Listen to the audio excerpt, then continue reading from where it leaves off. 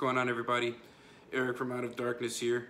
I just wanted to give a quick shout out to Glenda G-Love. Thank you so much for hooking it up with the sweet tripod and the car tripod and the little remote. My God, it's awesome. Thank you so much.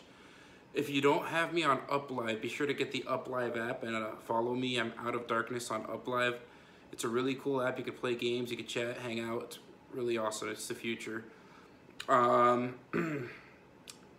We're playing this Saturday, our debut event at the Brass Mug, at the legendary Brass Mug. It's been around since forever, you know. A lot of people say Florida death metal was birthed out of that place, you know.